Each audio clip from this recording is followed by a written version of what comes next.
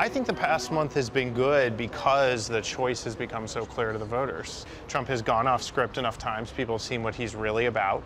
And I think Secretary Clinton has had an opportunity to go out and frame up the race. What has Donald Trump and his campaign done since the general election started to make your lives harder?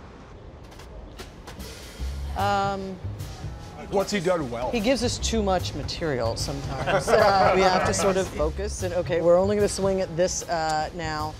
I think occasionally when the teleprompter is in front of him, they've written the right things for him. But I do have to say, at almost every turn, and this New Hampshire example is a perfect one, the second he deviates from the script, he creates a fresh set of problems for himself. That could be a Mexican plane up there. They're getting ready to attack. When he's unscripted, you see who he really is, and that's why he has a 70% disapproval rating.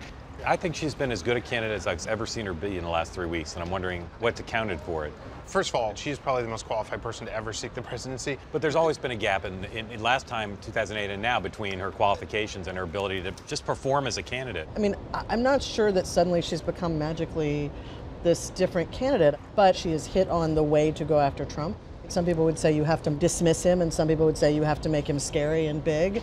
What she has done, I think, very well is do both, which is, you know, diminish the man, but not the threat.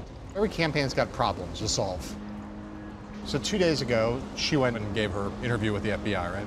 How, like, given that basically from the time she announced until now, the email narrative has been out there, how much of a toll do you think that's taken on her public image?